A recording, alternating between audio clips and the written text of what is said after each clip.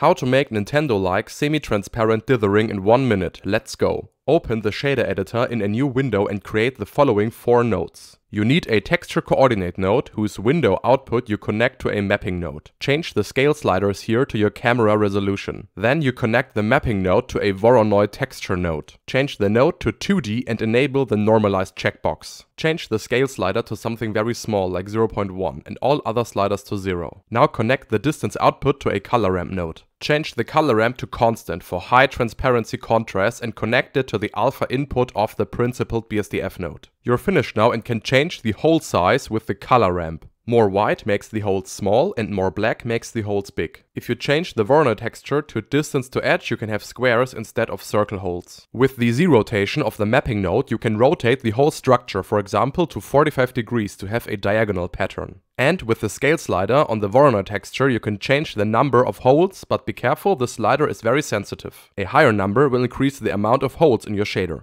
Thank you for watching and consider a subscription if this 1 minute was educative enough. Have fun dithering and see you soon.